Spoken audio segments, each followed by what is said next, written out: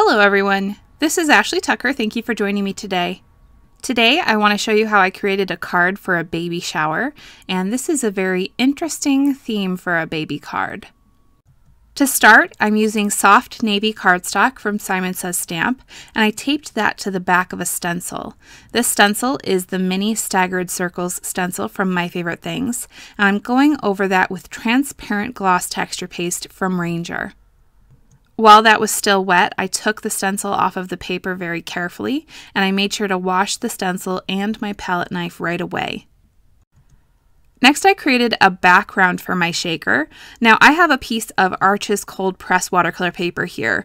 Honestly, I probably should have used Canson watercolor paper because I am doing such a simple background, and this Arches paper is a little bit more pricey.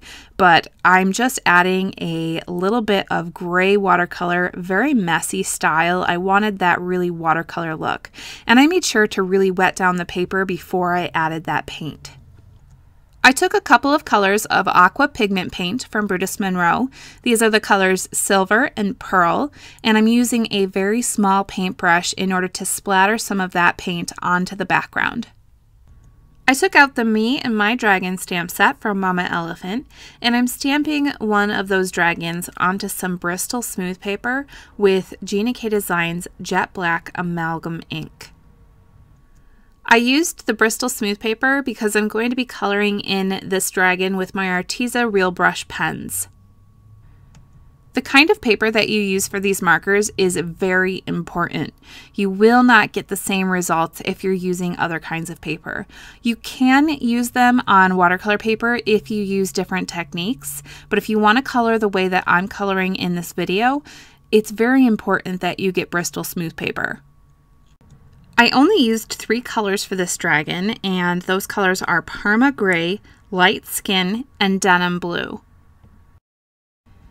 Now, the reason that I'm putting a dragon on this baby card is because my sister-in-law had her baby shower, and the nursery theme that she's using for her little boy is dragons, which I think is really cool.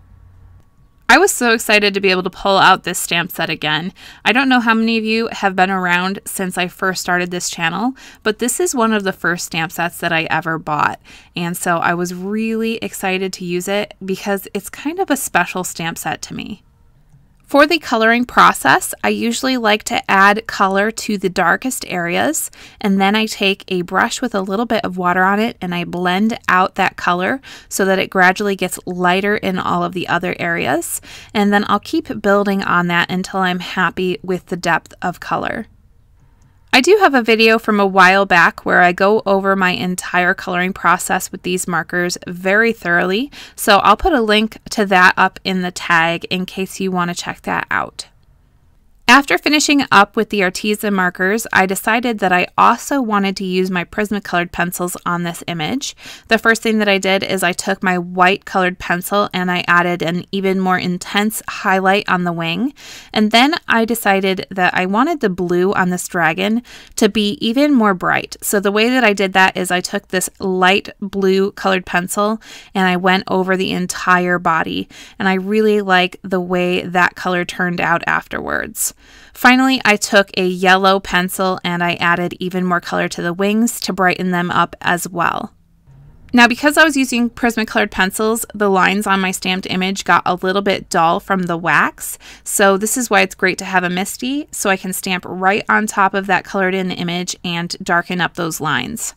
I wanted to add some more detail to that background that I made earlier, so I took out some star stamps from the Wish Upon a Star stamp set from Mama Elephant, and I'm stamping a bunch of those onto that background with Fog ink from Simon Says Stamp. I picked out 2 oval dies from the Nested Hero Arts oval die set, and I taped them onto a piece of Neenah cardstock. I'm going to be cutting those out in order to create the frame for my shaker. And then I also cut out another oval out of some acetate and I glued that onto the back of the frame. I went around that frame with some doubled up foam tape, and then I started to fill my shaker area. Now for my shaker, I'm using some clear star glitter, some silver star glitter, and then Moonshine sequins from Simon Says Stamp.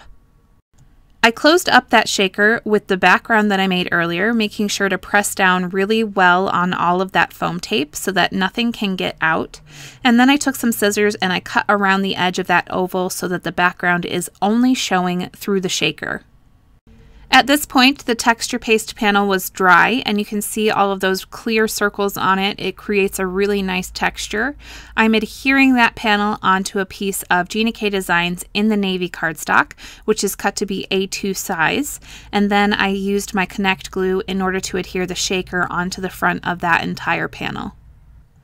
I used the Hero Arts Nested Cloud die set to cut this cloud out of some white cardstock. I'm adhering that onto the front of my shaker. This creates a nice area for my dragon to sit, and I'm also adhering that dragon, and I used my Gina K Designs Connect glue in order to glue those onto the acetate. Next, I used my tape runner in order to adhere that entire panel onto a card base. As it is right now, this card is not really seeming like a baby card, so the sentiment is what really makes this a baby card. Now, I own exactly one baby themed stamp set. I don't make a lot of baby cards, so I pulled out that stamp set, which is the Bundle of Joy stamp set from Pink and Maine, and I took the stamp from that which says Bundle of Joy, and I stamped it with Versamark ink onto some fog gray cardstock. I embossed that with sterling silver embossing powder from Brutus Monroe, cut it down into a strip, and then I adhered it on the side of my shaker.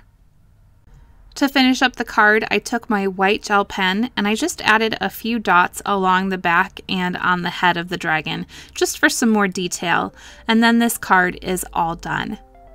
Thank you so much for joining me today. I hope you really enjoyed this card design. I hope it really showed you how you can take your non-baby themed stamps and turn them into a baby themed card. All of the supplies that I used can be found in the description down below, and remember that anytime you click on one of those links, you're helping to support my channel at no extra cost to you. Again, thanks for watching, and I'll see you next time.